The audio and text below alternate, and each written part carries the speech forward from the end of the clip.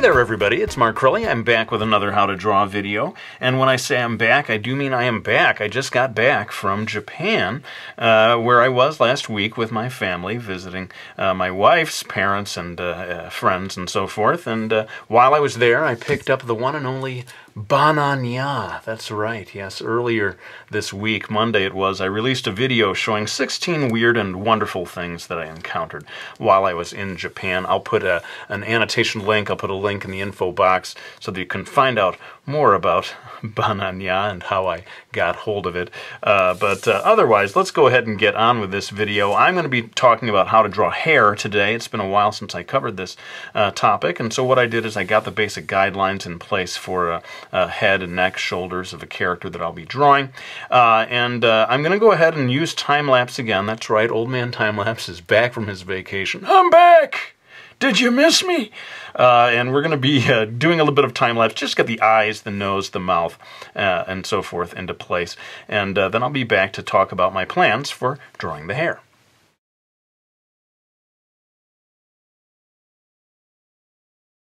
Alright, so we've got the eyes and the nose and the mouth in place, and sorry that I am skipping through all that, but I do need this video to focus entirely on the hair, and so that's why I'm just sort of getting that part out of the way. And I am going to use time-lapse one more time, at least. I think I'm entitled to. I went 4 weeks without using any time-lapse. So anyway, I'm going to use a little time-lapse to get the basic guidelines in place for the hair, but after that we're going to get into some real-time drawing.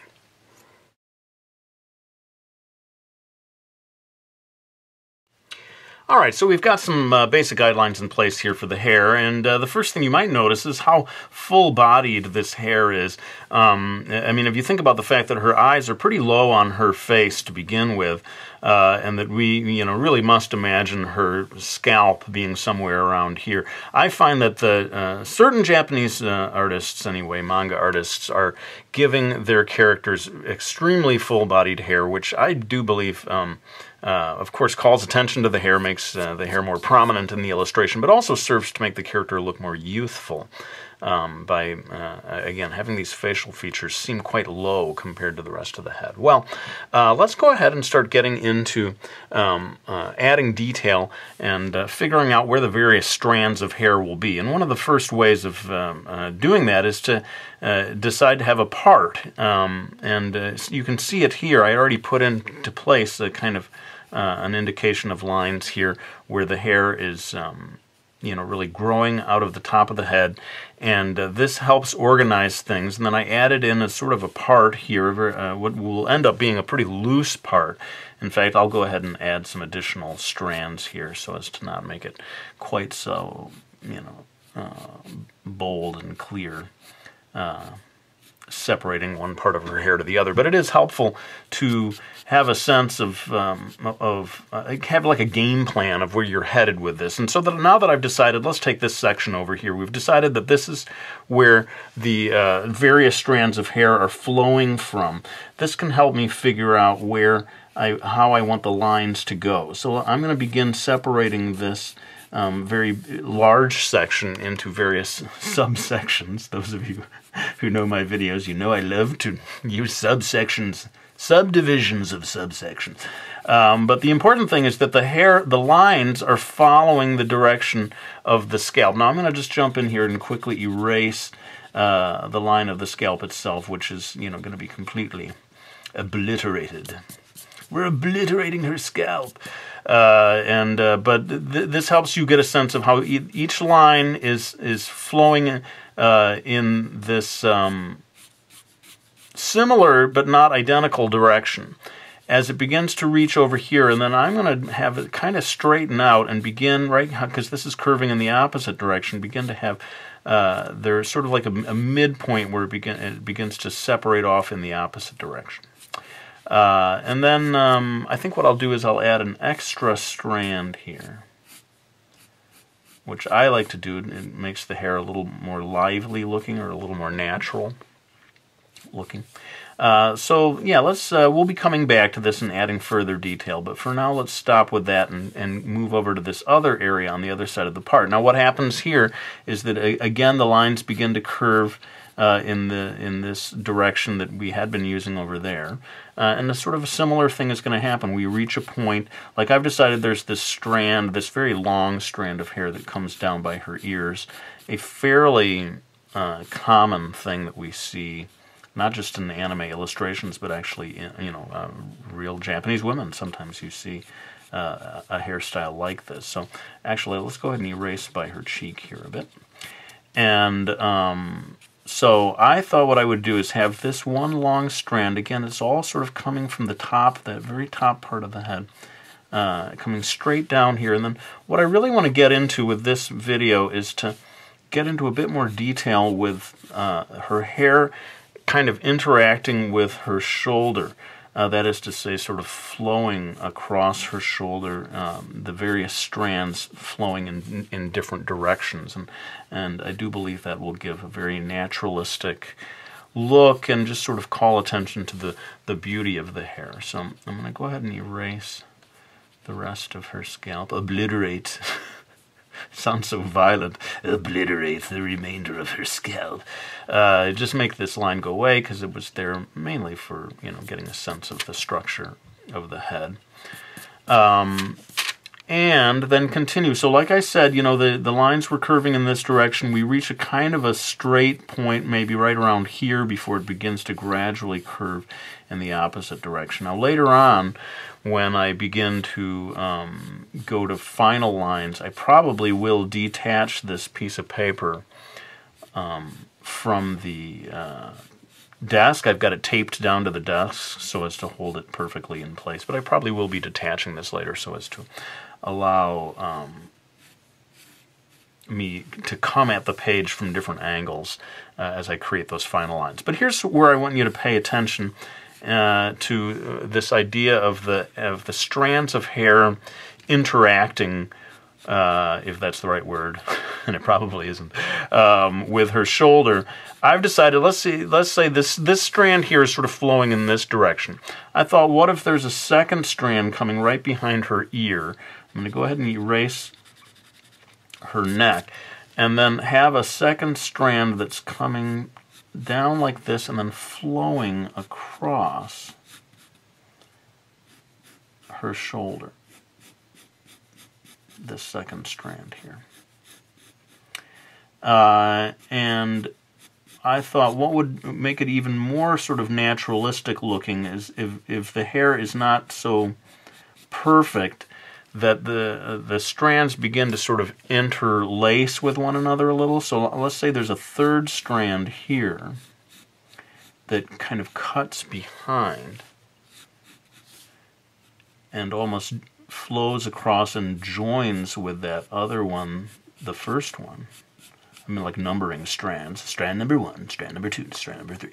But you can see what I'm trying to do here is sort of interlace these different strands of hair.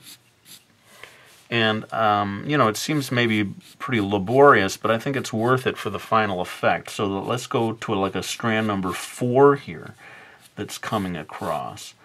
And that's going to maybe, it's not exactly the same as this one that really is sort of flowing right across her shoulder, but this one also flowing off in this direction, whereas this one is coming over here. I hope this is clear. And then maybe a final, would that be 5th? If I'm losing count, of the 5th strand back here behind that one. So I don't know if I explained that in the best way possible, but hopefully some of you get a sense of what I'm trying to do here. And once you've decided on these various kind of core strands of hair, you can add little stray pieces of hair, like, for example, just one single, I don't know if it's a single hair, but just a small little series of hairs. One might even come across like that from behind.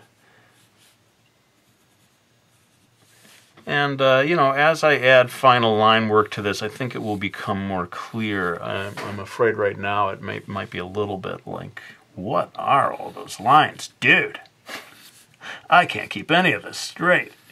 Let's go ahead and come over here And I'm not going to spend too much time on this, hair that's on the other side of her head. But I think we could do maybe one thing that's a little similar to what I was doing over here, and that is to say, what if one strand does indeed come across and flow in the opposite direction, across her shoulder. And that'll give it just a bit more of a naturalistic look. I'm going to get one extra strand here. Again, for the same reason that I did that before over here, just makes it a little more loose and free looking, One thing I try to avoid with drawing hair is you don't want it to look like a helmet or something, like it's just one single uniform block. I shouldn't, and as soon as I say that, I want to step back and say, well, sometimes maybe you do want that look, but certainly not in today's illustration. Well, I think it's time for me to pull out my trusty black Prismacolor and my cat in a banana, just because I want to look at it again. No, I'm going to pull out my black Prismacolor and do some of the final line work here on the hair. It's basically going to be going over the lines that we have already done here. And you may see me add a little further detail to the eyes and so forth. But once I've done that, I can come back and maybe get into the shading, which I'd like to do quite a lot of it in real time. So let's go ahead and do the final line work with the black Prismacolor.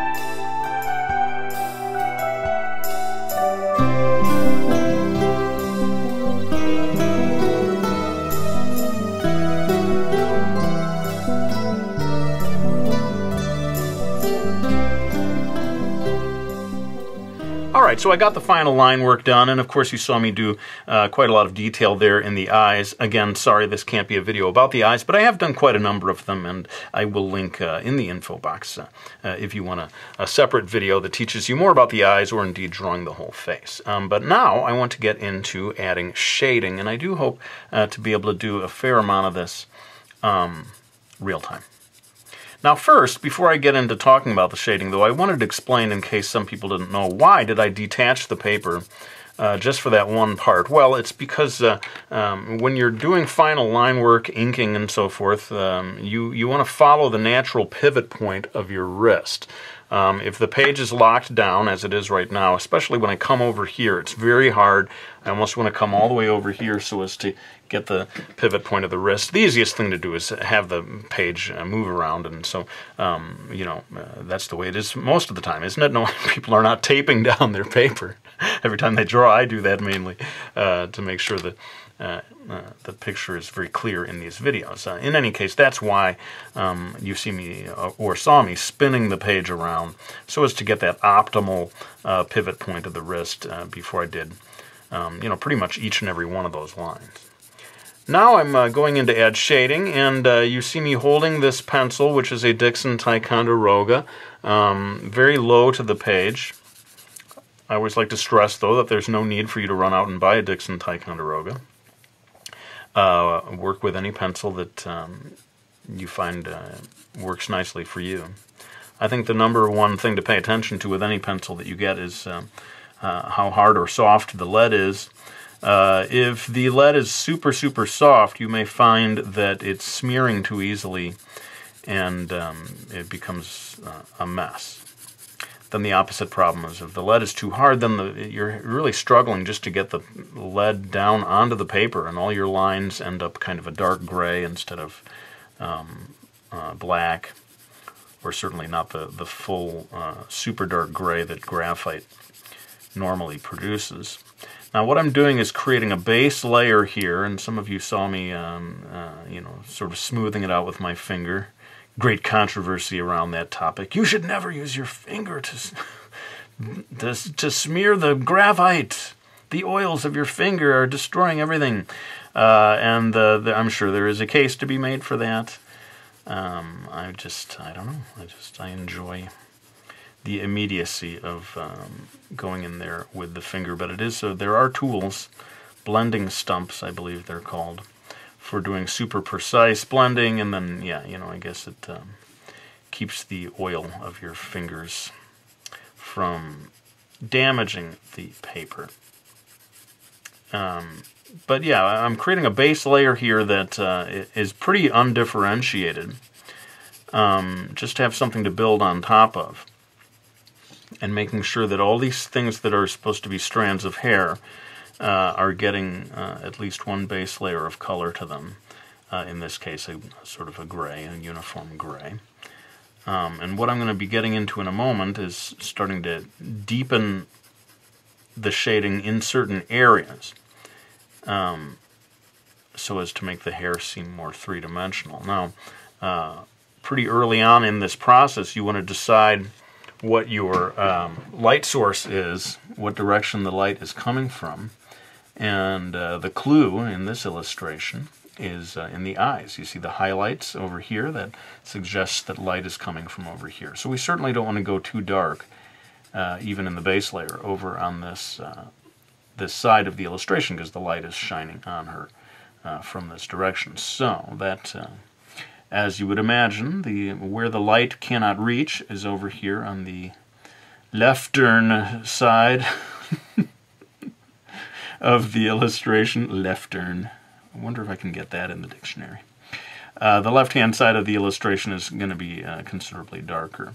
I'm using sort of circular motions right here, almost just kind of noticing this as I do it. There's so many different ways of shading, and one of the reasons that I don't tend to do too many videos about shading, well, first of all, it is a time-consuming process, and it's hard for the video not to end up being super, super long. But the other reason is I believe shading is such a personal, stylistic choice that I want everyone to be aware that I don't intend to suggest this is how you ought to shade your illustrations. I'm a firm believer in everyone finding the way that works best for them. So that's partly why I kind of shy away from saying, here's how to shade all drawings, the markcrilley way. No, absolutely, that is not the case. But, sure, every once in a while I think I should cover this topic. So now I'm starting to move into adding a bit more darkness over here. And what I thought I would do is, as I was saying earlier, start to add like really dark areas, like here, for example. If we decide that this base layer is sort of a light gray, I'm going to start to create pockets of a secondary color, a darker gray, that is going to hopefully create fairly sharp shadows and begin to delineate this hair and give it more form, make it a little more three-dimensional. Let's go over here. I'm going to take a whole section over here and add this this sort of dark gray that I'm talking about, creating a wide section. And I think over here, the far area, I'm just going to go ahead and color all of that. Maybe just leaving a little strand of white there. Just a little strand of white. And then go ahead and darken all of this over here. I wanted to also point out, actually I'm going to lighten that up, because I was going to point out about how, you can, if you want to, you can really get into this area where the strands of hair are coming out of the top of the head, depending on the angle, and get into the details of the hair coming, flowing out in various directions. You can see that I certainly did a fair amount of that. And then over here, where, I spent so much time earlier, I think it'll really pay off a little extra attentiveness to adding the dark gray in certain key areas. That's going to really help clarify what I was going for if it wasn't immediately clear, as I talked about, you know, strand number 1 and strand number 2, and it's like, what is he doing? Who is this guy? Does he even know what he's talking about? By adding in this darker area, it hopefully clarifies that situation a little more and begins to create this effect that I really wanted to go for, of you know, hair that is, I don't know if disheveled is the right word, but hair where the strands are not all flowing in exactly the same direction, which I think can be quite attractive in terms of an illustration. Certainly you see, you know, even in the fashion industry or whatever, photographers, rather than having the hair perfectly arranged, very often they almost seem to be, you know, making it messy in a beautiful way, you know what I mean? So that's kind of what I wanted to go for, especially in this area down here. Notice that this section right here is sort of like a strand that's twisting around on itself. I don't know how. Let me erase away just a little bit. I'm going to try to, in fact, come back with the black Prismacolor to sort of clarify that a little bit. Although, you know, I become nervous because I can't, this thing is taped down, I can't get the optimal. But it's pretty straight up and down, it's not too bad. Anyway, hopefully you can see how this strand is sort of twisting around, and we're seeing like the opposite side of it that is lit by the sun. And yeah, maybe we're getting to a point where I probably should bring in Old Man Time-Lapse back, fresh from his vacation. Ah, Barbados! Really treated me right. But I feel rested. I'm in top form. Ready to do some rip-snorting time-lapse in the weeks ahead. He's starting to sound more and more Texan or something. What's going on? I gotta straighten out my... Maybe he does hail from Texas. Old Man Time-Lapse. Anyway, I'm going to go ahead and kick it into time-lapse to continue adding shading, focusing, as I said, on the light source being here on the right, and that causes all the shadows to form over here on the left. I'm going to go ahead and just keep working on this, refining things a bit more, and then we'll come back to start adding highlights.